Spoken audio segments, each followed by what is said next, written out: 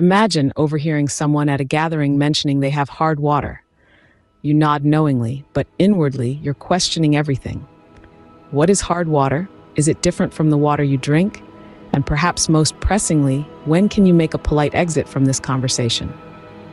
Hard water, you see, isn't just a topic of small talk at parties. It's a real concern for many households. Essentially, water hardness depends on the amount of minerals, primarily calcium and magnesium, dissolved in it. These minerals are picked up as water moves through soil and rock.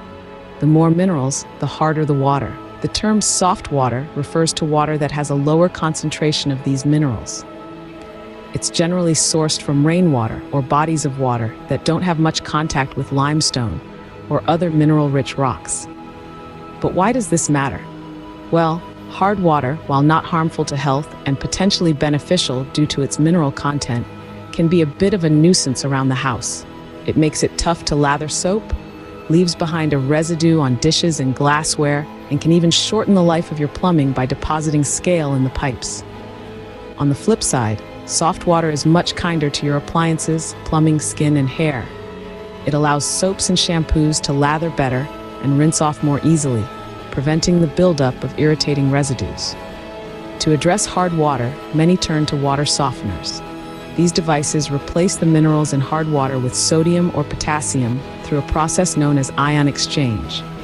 However, this solution isn't without its drawbacks, especially for those monitoring their sodium intake, as it slightly increases the sodium content of the water. In terms of taste, the difference between hard and soft water can often be subtle but noticeable. Hard water tends to have a slightly off taste if the mineral content is high. In summary, while hard water is safe and can even be mineral-rich, it poses several practical challenges in daily home life. Soft water, though potentially requiring a bit of management in terms of sodium levels, generally makes for smoother domestic operations and personal care.